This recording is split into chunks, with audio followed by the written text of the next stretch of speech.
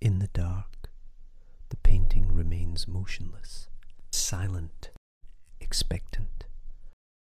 But when the morning sun glistens through the skylight window of the gallery, the surface begins to move, slowly at first, but then with increasing purpose and urgency. The minutiae of the moment gather together and spill out across the canvas. The colours assimilate and align. The geometry calibrates to exact specifications. Objects and players assemble at their marked positions. Every motif and emblem returns to its designated space within the frame. The gilded wooden border creaks as the flow of paint pushes against the joints.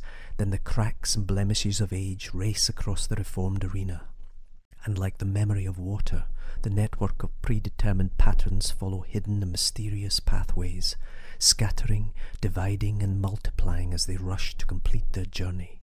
At last, the painting is whole. It sinks back into the wall and settles on 3 brass hooks that hold it in place. Soon, the attendants will arrive to take up their daylight vigil. The doors will swing open, the ambient air temperature will be checked and regulated, and he will come to sit and look and wonder.